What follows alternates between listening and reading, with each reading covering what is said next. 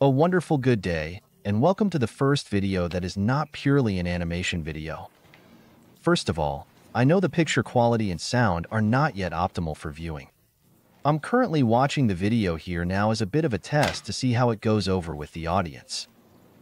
If your feedback is positive and you want more educational videos, we will certainly follow up on that request promptly. Not a question. What was my idea for the first video set here? The F9033 from Funwhole with 2,847 pieces for 160 euros. Take a moment to absorb that. Not fake Lego, very important. Funwhole has its own unique designs, which I must say look exceptionally good and visually appealing. It is lit. That's not common in Denmark either. Not for 160 euros, above all. They definitely need to put in a bit more effort up there. The set comes in what I find to be a very sturdy and well-made box, a very nice box. There are few details shown except for the set itself from the outside. There's nothing visible from the side except safety instructions. At the back of the box, we also find plenty of safety instructions, as well as a small scene with illustrations of other sets. If I end up liking this set, I will, of course, take my time to gradually build the others and eventually present them here, if that is something you would like. So much for that for now. I'll carefully open the box, see what's inside, and get back to you soon. Here I am again. Inside, you will find many bags. The thing is stuffed with bags, but really filled up to the very brim. Full. A bag has caught my eye. Yeah. Self-assembly required figures. You can think what you want. I don't really like it, but it's fine. That's right. I'll finish it. Figures are indeed very well organized. The prints are wonderful. What I find quite amusing is when you look at them from the side. They are very well fed. Apparently, there's still a chip shop somewhere by Funwhole, where they seem to have been a few times too often. Then we have this bright orange box, which contains 3 of these small, individually wrapped bags. It contains all the cables, lamps, plugs, and whatever else you might need for it. I tried everything. It works great. We will receive a battery box. 3XAA, and the fun begins. USB is not primarily meant for charging. That's exactly what this nice device here is for. There are also 3 more plugs in there. I'm unsure how it will connect later. I will monitor the construction process. And we have a USB-C port at the bottom of the power button. The USB-C port is a clever solution. If I understand correctly, you can connect the set to USB afterward using any random charger from a smartphone, tablet, or any other similar device. And you can just put the thing somewhere in a cabinet, in a display case, or wherever you prefer, and turn it on in the evening as decorative lighting with a remote-controlled socket in between. You can turn it on and off as needed, and it will make you happy. It would be wonderful if other manufacturers would think like this. I'm starting to dream already. Electronics cables are very important, and they are very, very, very thin. Focus, focus, focus, focus, focus. They are incredibly thin. Very, very thin.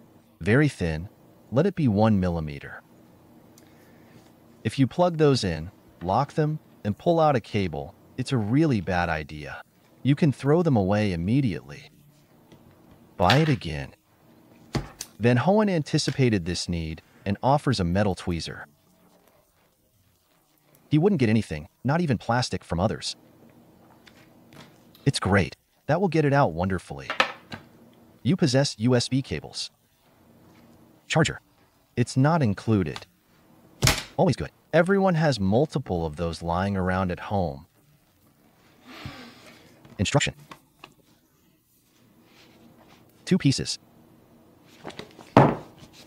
733 construction steps. For 2,847 parts. likely the same today. I'm accustomed to the styles of the 80s and 90s. It progressed much faster there. It probably developed over time to become so detailed. Yes, that's how it is. I won't be surprised. I am starting to build. See you in a bit.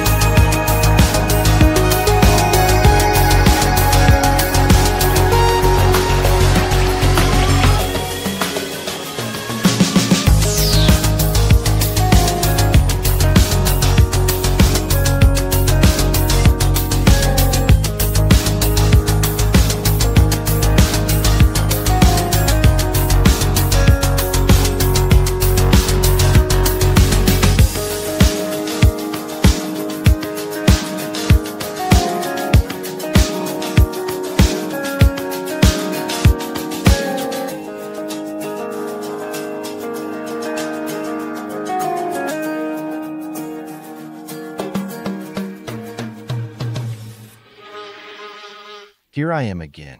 I have prepared something. Building it took me 6 hours. The interior is very intricate, but that's not a problem at all because it is lavishly and thoughtfully equipped with many amenities. There are a few construction techniques or building methods that I wasn't familiar with before. However, they also have a few peculiarities when it comes to stones. Straight to the point. What initially bothers me a little about this particular part, you can see clearly right here on the back. Wait a moment. You weigh a bit. These cables. Can you see? They need to be relocated. I just wonder why they didn't place it inside the box. There are just a couple more spots, but they can be easily changed. But as I said, we'll get to that later when we look at the floors in detail. Excellent color quality with no deviation. Red is red, tan is tan, gray is gray, white is white. Everything is uniform, absolutely no problem. Other manufacturers often encounter their own specific issues with that process. Let's put it this way. I would say let's take a closer look at this intriguing thing in the dark. I'll quickly turn it into a dark room, and then we'll take a look at the highlight. And God said, "Let there be light," and immediately there was radiant light.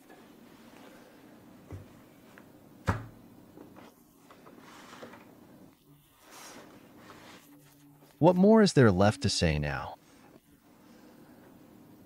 A total of 20 LEDs make this thing light up so intensely bright. It probably doesn't come across as well on camera, especially the mosaic window, which looks so sharp and vibrant in person. So, that will definitely find a special place in the display case for some people. There's really nothing more to say about it. It's simply stunning. Speechless. Simply speechless. Turning the light on. So, let's get started. The roof. It is a roof. This corner is very interestingly built, with these little arms that stabilize everything a bit more securely. I haven't seen it constructed like this before. I think it's a nice, innovative solution. But why is something missing back here? I double-checked, and I didn't overlook anything in the instructions. No idea why. The chandelier. Well, they really went overboard with the wiring, meticulously trying to thread every single wire through that tiny, almost impossibly small piece.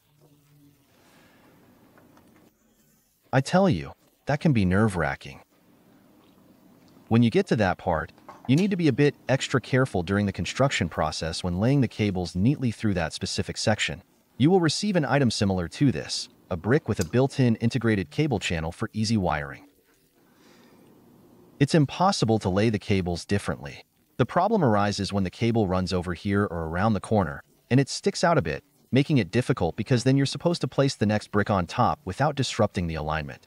Make sure the cable is properly placed in the designated cable channel because if you press it down incorrectly, which is already a bit stiff, you might accidentally pinch the cable, and then you're in trouble and may face potential damage. You can forget about lighting for the floor. Next, upper floor.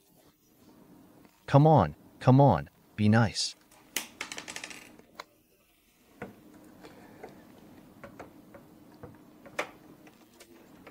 So much for clamping force.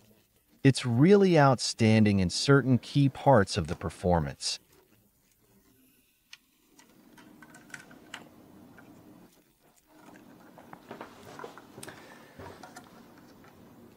This window, which is completely illuminated, showcases a mosaic that looks incredibly sharp when it's dark inside the room.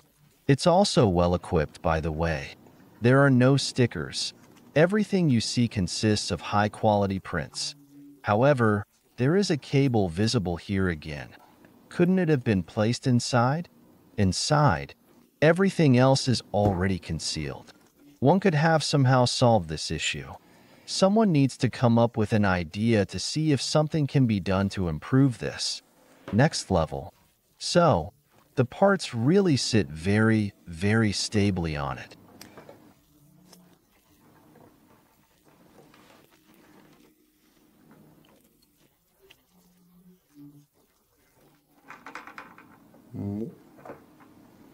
Yes.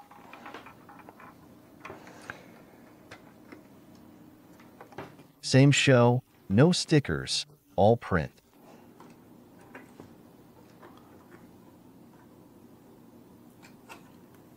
Very detailed decor. Focus. I'm not entirely sure if the camera is accurately capturing this, but this disc has acquired a few noticeable scratches directly out of the bag. While it's nothing overly dramatic, the clarity of TransClear should consistently meet its standard of being completely transparent.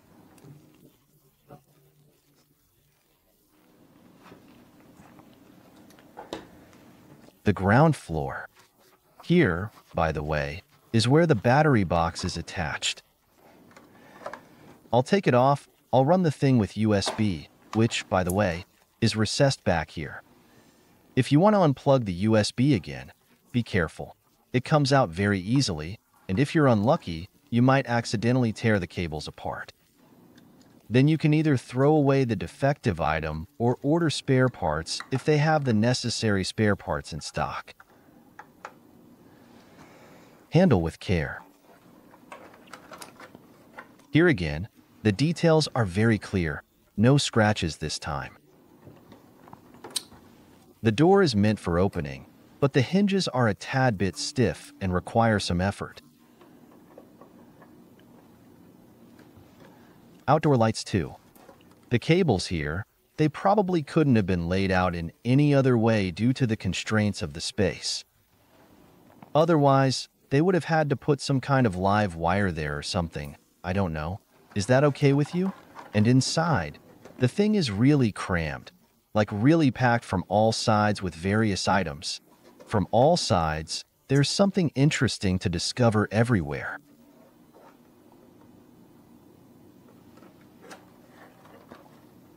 Simply good.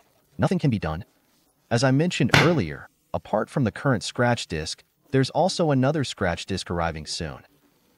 I genuinely have absolutely nothing negative to say about it at all.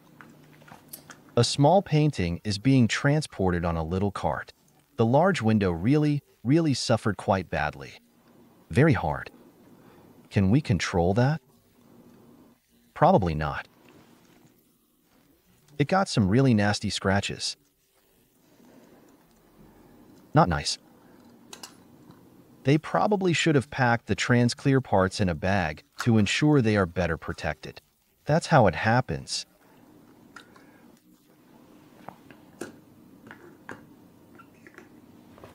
We also built a small, high-quality camera very nicely.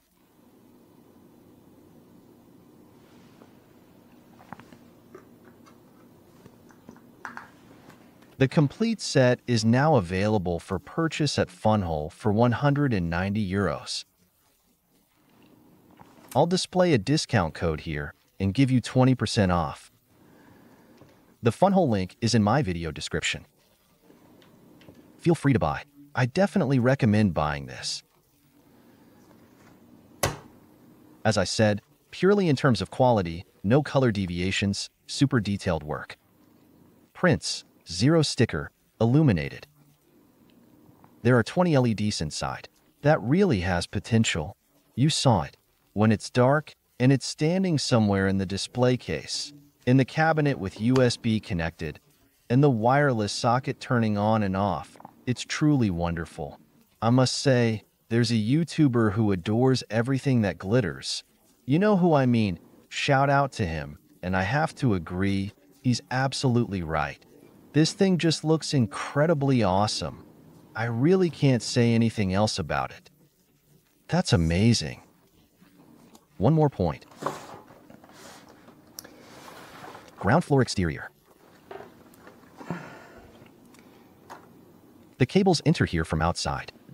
I didn't assemble it incorrectly. It's exactly how the instructions describe. I'll show you the guide. Where is it? There it is. The construction manual specifies it exactly that way. Simply rotate it to hide the cables. It's in another construction phase. Here you can see it. Is it exactly the same? In my opinion, that was implemented incorrectly. I just installed it the other way around, so no cables are visible anymore. I will also reverse the two components to ensure better performance and aesthetics. And then the thing just looks awesome. I believe it goes right here next to the blue stones, and then it just glows on its own brightly. All that's left for me to say is thank you for watching. Subscribe and like if you can. Comment on whether we should do something like this again. Love gladly seen. Otherwise, I wish you all a nice day. Farewell. You really seem to enjoy being on video, almost like an attention-seeking cat. Ha ha ha ha ha.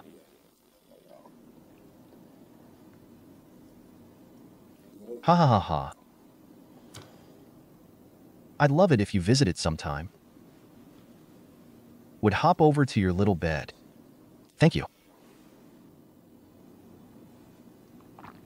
Are you serious? This is a camera.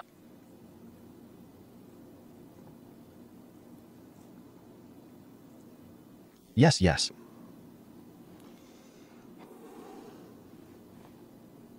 Are you doing nothing?